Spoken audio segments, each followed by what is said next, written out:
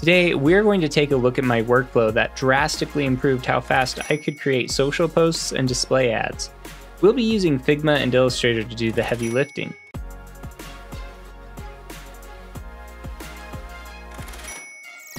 Here are 6 different frames that are pretty common sizes. Of course, you can have as many or as little as you want, so feel free to create your own frames. The next thing we're going to do is create our component set. So we'll create a new frame. It doesn't really matter how large or small, but then we're going to add each text layer that we want.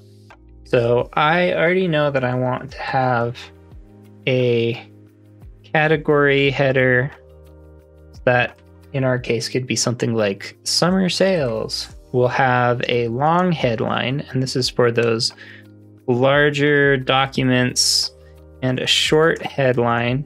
This will be for any of those small display ads. And then we will have body copy and of course a CTA. The next thing we're going to do is turn these each into a component. To do that, all we need to do is come up here and select create multiple components. So you'll see each one is selected. Now each one of these that have copy, what we're going to do is come in here and add auto layout. And you can do that by just clicking on each one of these, but we're going to leave the CTA alone, and you'll see why in a bit.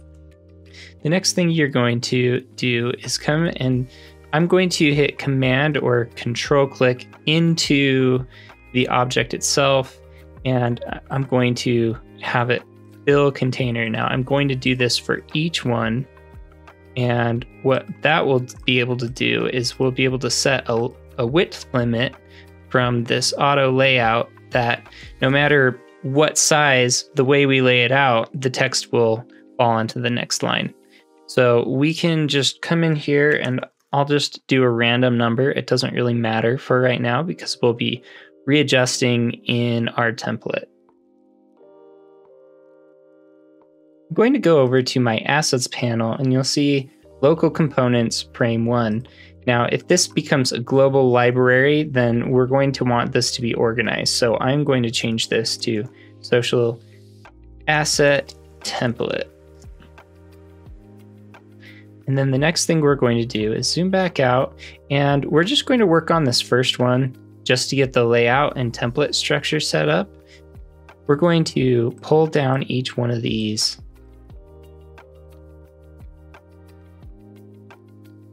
We don't actually need our short headline, so I'm going to leave that there for now. But I'm going to put this in the order that I want it to display. And we don't have to have this perfectly aligned where we want it to go quite yet, but just move it over, just put it, I'm putting it in the center.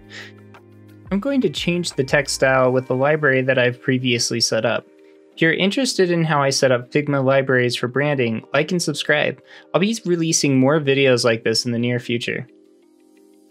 Now that we got our text adjusted, we're going to bring in our logo because of course that's an important part of our social aspect.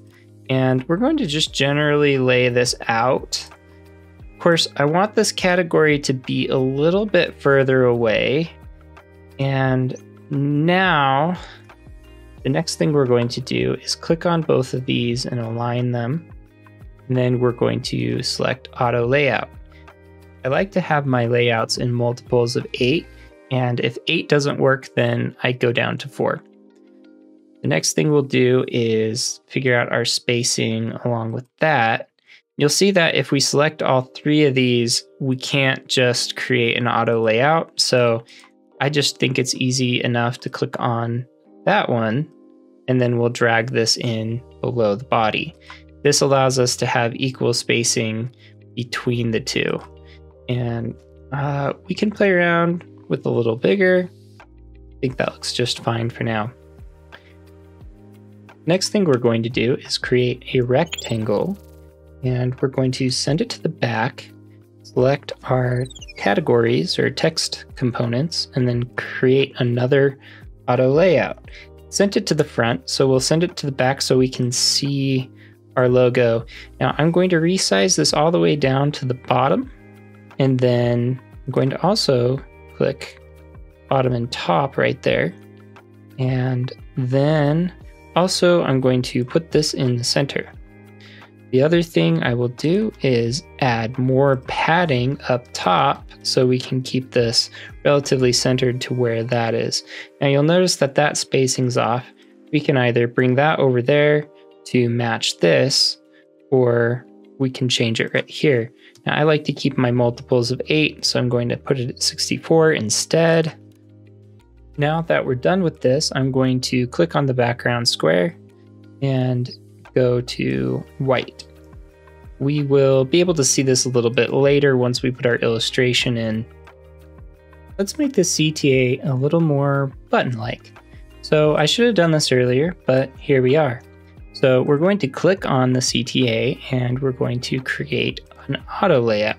Now you'll see that that setting right there is based off the auto layout, and we want it to be hug.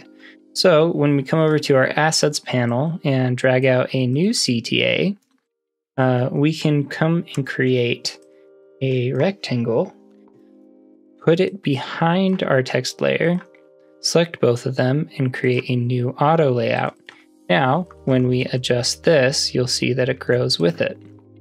We're going to come in here and adjust our frame size and do whatever we want with padding. I'm also, just to finish it off, going to add a solid drop shadow down below.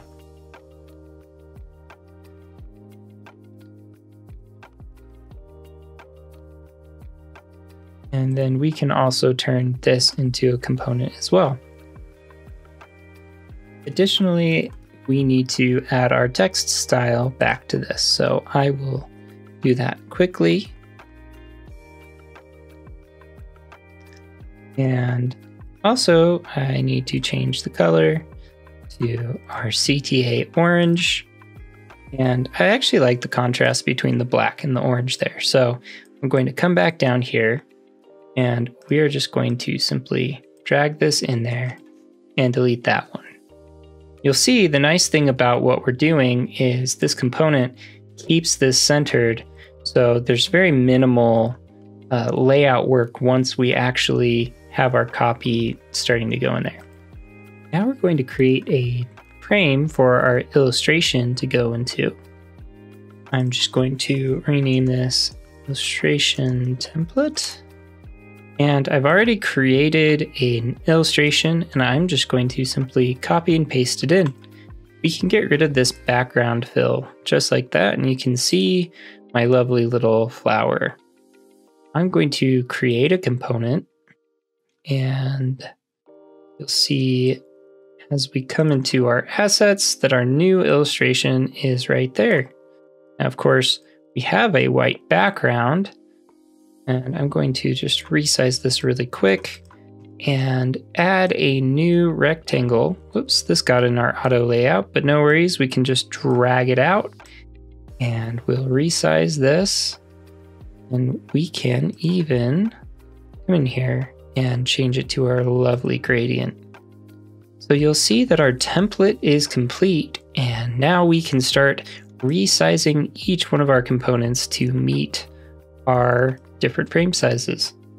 We'll start by selecting all of our objects and copying and pasting them into a different frame. And we are going to drag that on down to the bottom. Not going to worry about that frame for the moment. I want to resize my gradient rectangle rather than that. And that will be our background. We will adjust this. Now you'll see that this isn't in, or our logo is not in our auto layout. So I'm going to add that right there. And because this is a lot closer, we can just simply have that come over here, and we will make it the full length. If we need to, we can adjust any of our padding as well to make sure that there's enough room. You'll notice that we are having a little too much padding right there. So I'm going to bring that up there, bring that down here, or just simply type it in. And I think that fixes that. Now, if we want to make this illustration a little bigger, we can come in here and resize it. Of course, I do want to have my frame clipping the content, which is not currently happening. So we can come back up to our illustration and we'll click in here and click center, center. This should allow us now to create a frame that centers our illustration, just like that. If we do want to move it down, we might have to do a little bit of masking, or we can bring this frame up and just simply cover it. Either way, I think it's looking really nice. And just like that, I've finagled each one of these templates into the corresponding frame size. Now, something to note really quick is if you come over to any of these really, you'll just want to make sure that you have your fill and hug. That way when you type in anything, it will automatically go to the edge of what you defined. And let's say you resize that, you'll see that it will include that padding in it. After all that work, I'm sure you have a good idea of what's about to happen, but of course, now it's time to show off where the real power of this setup is. Make sure you have all of your copy ready. I'm going to click in and start filling it in.